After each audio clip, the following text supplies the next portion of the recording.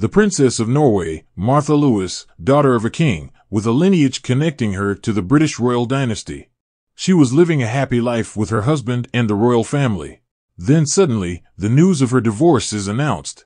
A few months later, her ex-husband committed suicide in mysterious circumstances, leaving behind princesses. In a remarkable twist, Martha embarked on a relationship with a priest and magician of African descent. Known for his claims of seeing angels and possessing the extraordinary ability to restore virginity to girls. Amidst the world's amazement at this relationship, she announced that she had given up all her royal titles and duties for him. What lies beneath the surface of this intriguing connection? Could there be a touch of mystical black magic? To uncover the truth behind this enigmatic relationship, be sure to watch the complete video. And don't miss the opportunity to show your support by liking the video, subscribing to our channel, and hitting that notification bell for updates. Let's continue our journey.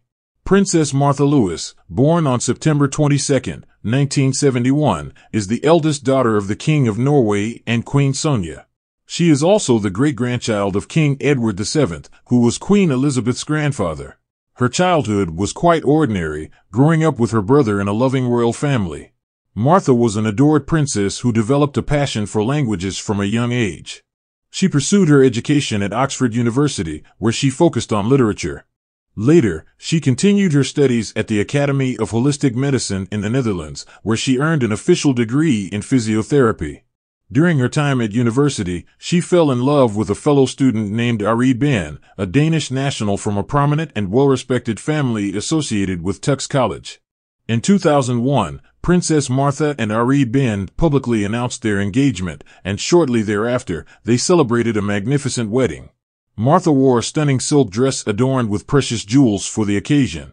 The grand wedding ceremony took place in a cathedral, attended by guests from royal families across the globe. The happiness on the faces of the royal family was beyond words, marking a truly unforgettable moment in their lives. From the very start of their married life, Princess Martha and Ari Ben have been a shining example of love and understanding. Together, they embarked on various creative endeavors, co-authoring a distinguished collection of audiobooks and literary works. They also actively participated in the production of radio and television programs aimed at young audiences, all with the noble aim of enriching Norway's cultural heritage. Their love for children became evident when, 3 years into their marriage, Princess Martha gave birth to their first daughter, Maud Angelica, in 2003. Ari and Martha's love for kids led them to welcome a second daughter in 2005, Leah Isadora, and a third in 2008, Emma Tallulah. Despite the demands of parenting, they remained deeply connected with the people. Ari established a charitable support fund in honor of their daughters, the princesses, to aid children facing difficult circumstances. Thanks to their consistent public presence and close connection to the people, the couple and their young princesses became even more beloved than the Norwegian king and queen. The couple also shared a love for travel. Following one of their trips to America, a sense of shock reverberated throughout Norway, as the nation had come to admire them as role models. The royal palace made a surprising announcement about the divorce of Princess Martha and Ari. They reached an agreement to share custody of their 3 daughters. The sudden decision left the public in shock. Just a few days later, the world was taken aback when the priest and magician, Shaman, shared pictures of himself and Princess Martha, showing expressions of love and admiration. Shaman is not an ordinary individual. He was born in 1974 in America to a father of African descent and a mother of Indian origin. Shaman identifies with his ethnic background and claims to be a shaman, declaring that he is the spiritual successor of his famous priestess and witch grandmother. He proudly discusses this information in his press interviews. Shaman asserts that he can see angels, communicate with spirits, and possesses the ability to restore virginity and heal cancer patients. What makes his story even more intriguing is that he initially began his career as a spiritual healer and worked with prominent brands, designers, and Hollywood celebrities.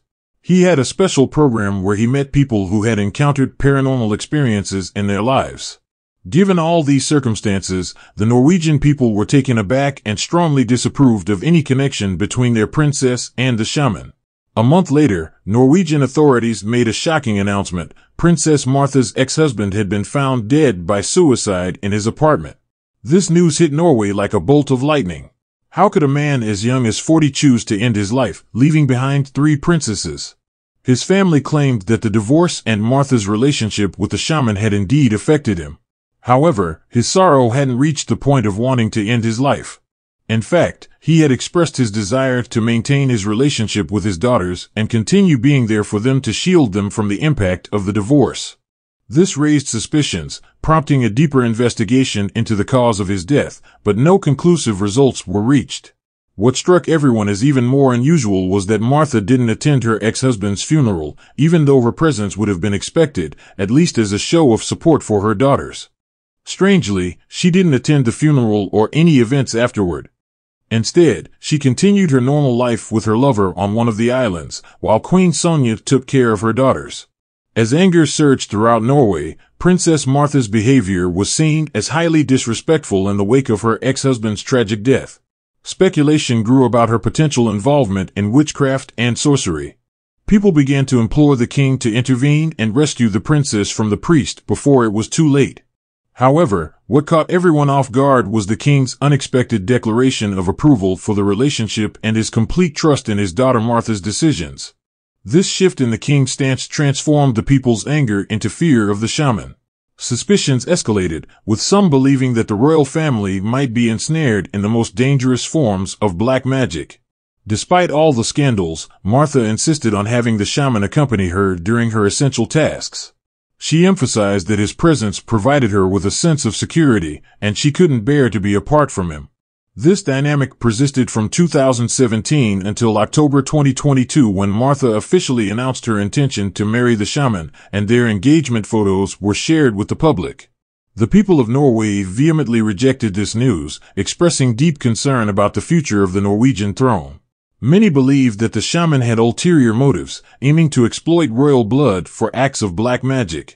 Violent protests and calls for safeguarding the Norwegian throne erupted, escalating the situation further. The Norwegian palace found itself unable to control the unfolding events.